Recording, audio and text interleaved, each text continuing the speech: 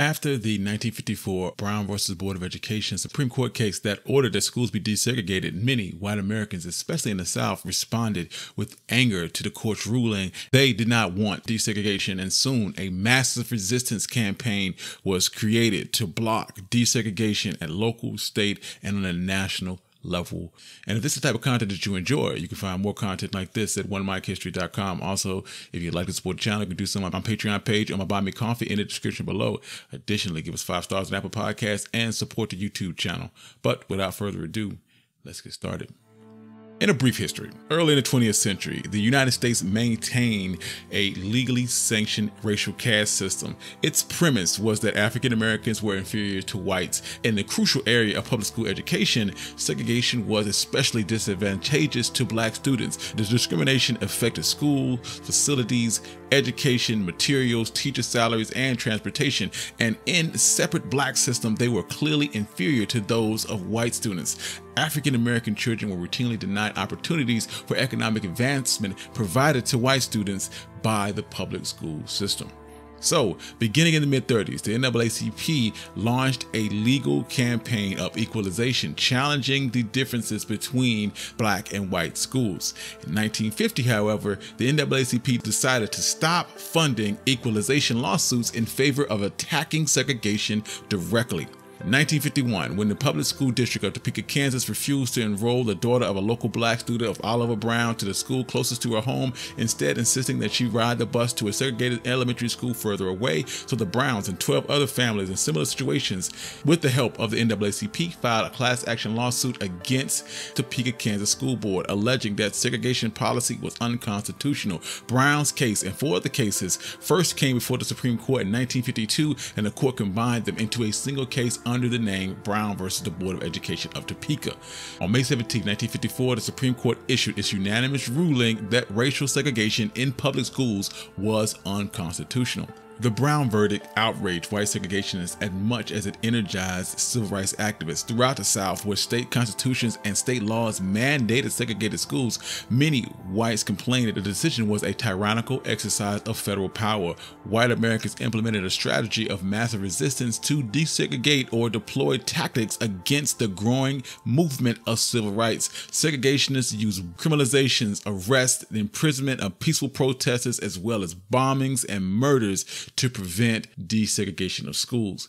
The origins of the massive resistance had its roots in Virginia. On August 23, 1954, shortly after the Brown decision, the Gray Commission was established. It was an all-white public school commission created by Virginia Governor Thomas B. Stanley, and it was created to study the effects of the Brown versus Board education decision and make recommendations. Before its final report was issued, November 11, 1955, the Supreme Court responded to calls for immediate federally enforced desegregation with the follow-up decision known as Brown 2, directing federal district judges to implement segregation with deliberate speed. This vague command only provided for more legal challenges and loopholes, and later in 1955, the commission issued an 18-page report called the Gray Plan, which recommended several strategies aimed at slowing desegregation of public schools.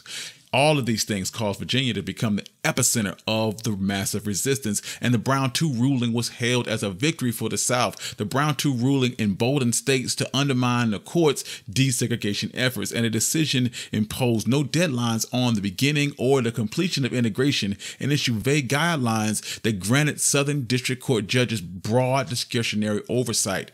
In Louisiana, voters overwhelmingly approved a constitutional amendment that allowed the states to use police powers to keep a school from being integrated. And in North Carolina, devised a plan that permitted a local commission to close public schools by popular vote if they were being threatened with imminent desegregation. So by 1956, Senator Byrd of Virginia created a coalition of 100 Southern politicians to sign his Southern Manifesto, an agreement to resist the implementation of Brown versus the Board of Education. On February 25, 1956, Senator Byrd issued a call for for massive resistance, accusing the Supreme Court of a clear abuse of judiciary powers and to use all lawful means to bring about its reversal. In response, they called for a series of laws that aggressively attempted to forestall or prevent schools from being integrated. For example, the massive resistance doctrine included a law that punished any public school that integrated by eliminating state funds and eventually closing the school. Legislators in 8 southern states, Alabama, Arkansas, Florida, Georgia, Louisiana, Mississippi, South Carolina, and Virginia, also enacted interposition resolutions which denounced Brown as an illegal encroachment on states' rights and declared it null and void and to have no effect. In addition to this legislative resistance, white population in the South mobilized en masse to nullify the Supreme Court decree. In states across the South, whites set up private academies to educate their children, and some counties even closed public schools altogether, as well as using those public funds to support the attendance of children in segregated facilities. That was until the use of public funds for private academies was successfully challenged in court. The massive resistance was spread beyond the opposition of simply school desegregation and would come to encompass a broad agenda in defense of racial prejudice of traditional means in the South. Some southern states would outlaw the NAACP, and after a local city council calculated a roster of NAACP members in Clarity County, South Carolina, all of those members listed promptly lost their jobs, credit, and suppliers. In 1956, Georgia incorporated the Confederate flag into its state flag, and within a few years, South Carolina and Alabama began flying the Confederate flag at their state capitals. Even President Eisenhower did not personally support the Brown versus Board ruling. He would privately state that, "I don't believe you can change the hearts of men with laws." Because of this, virtually no segregation occurred in former Confederate states until 1957. Meanwhile, in the fall of 1957, in response to the Brown decision, African American and the NAACP in Little Rock, Arkansas pressured the school board, and they adopted a gradual plan for integration of their schools. The first institution to be integrated would be the public high schools, beginning in September of 1957. Among them was Little Rock Central High School.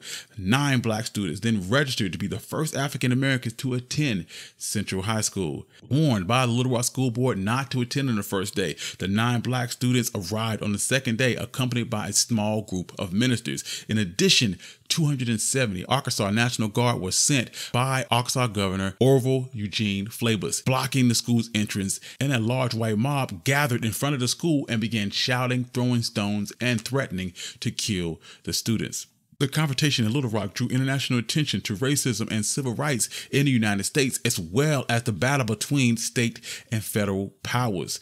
Television and newspaper reports devoted substantial coverage to the Little Rock Nine, and Dwight Eisenhower and Governor Flaibus and Little Rock's mayor Woodrow Mann discussed the situation over the next 18 days, during which time the 9 students would stay home. The students returned to high school on September 23rd, entering through a side door. They were eventually discovered, however, and white protesters became violent, attacking African American bystanders. The students were then sent home.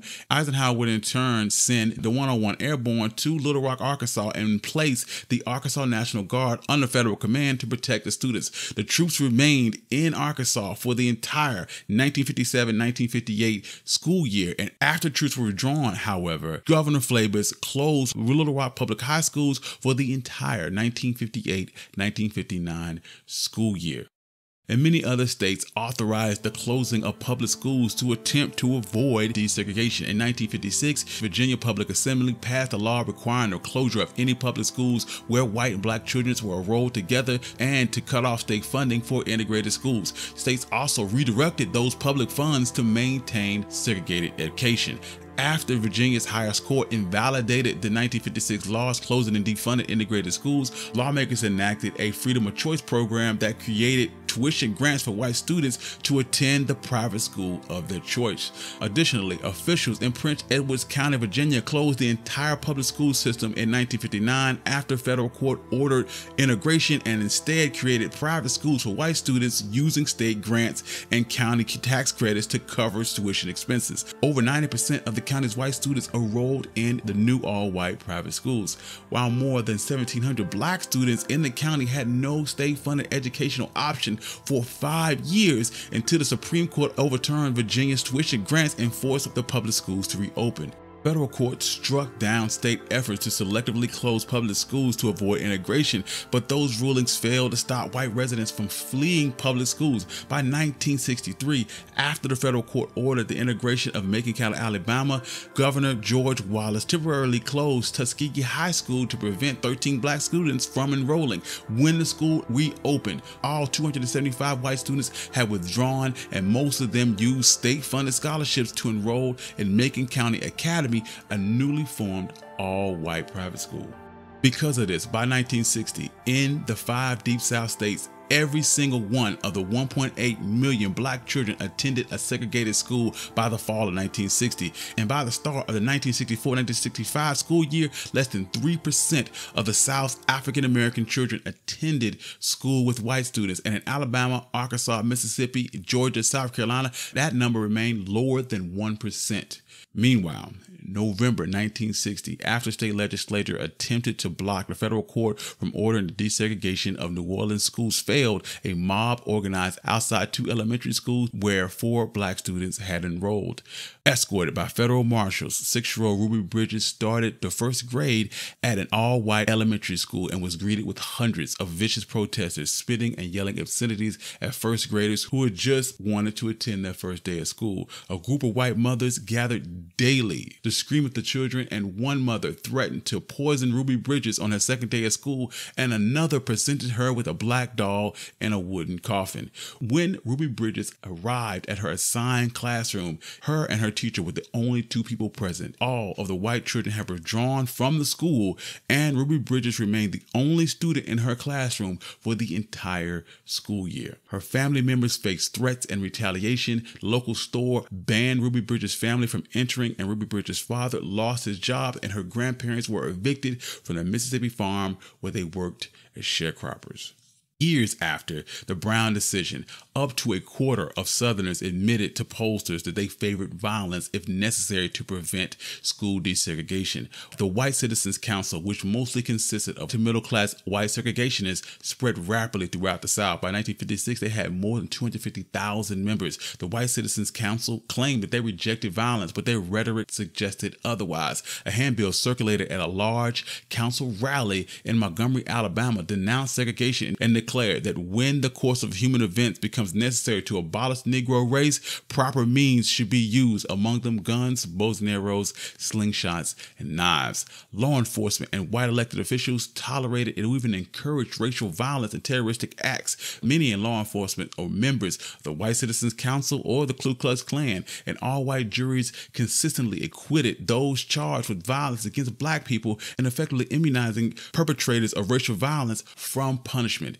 After the murder of Mississippi civil rights activist Vernon Dahmer, Klansman Sam Bowers boasted that after being indicted for that murder, that no jury would convict a white man killing a nigger in Mississippi. He was right. He wasn't convicted until 1998.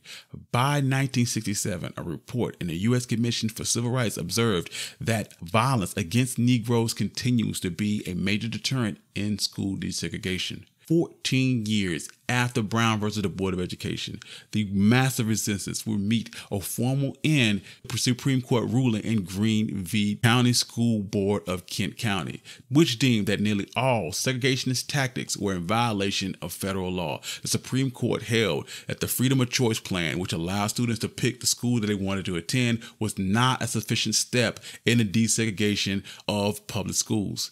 While the Freedom of Choice Plan may work in some situations, school districts must provide a plan that works to dismantle school segregation in their district. The massive resistance in its aftermath left a deep, long-lasting negative imprint on public schools by delaying the effective desegregation into the late 60s. Despite its best efforts, many parts of the American South continued to see white backlash against desegregation. It took the form of lawsuits, school closures, evictions of black families, procedural delays, and physical blockades and mob violence. This provided time for substantial numbers of white students to withdraw into privately, usually white-only academies. It was not until the Legal Defense Fund's victories in Green versus County School Board and Swan versus Mecklenburg County that the Supreme Court issued mandates that segregation must be dismantled root and branch. In these rulings, the court outlined specific factors that must be considered in elimination of the effects of segregation and ensured that the federal court was able to exercise its judicial authority in desegregation. Thank you. This has been One Mic Black History. I'm your host, Country Boy, and this has been The Massive Resistance. If you like stories like this, you can find more stories like this at onemichistory.com. Also, if you want to support the channel, you can do so on my Buy Me Coffee and Patreon page in the description below. Also, give us 5 stars on Apple Podcasts and support the YouTube channel. Peace.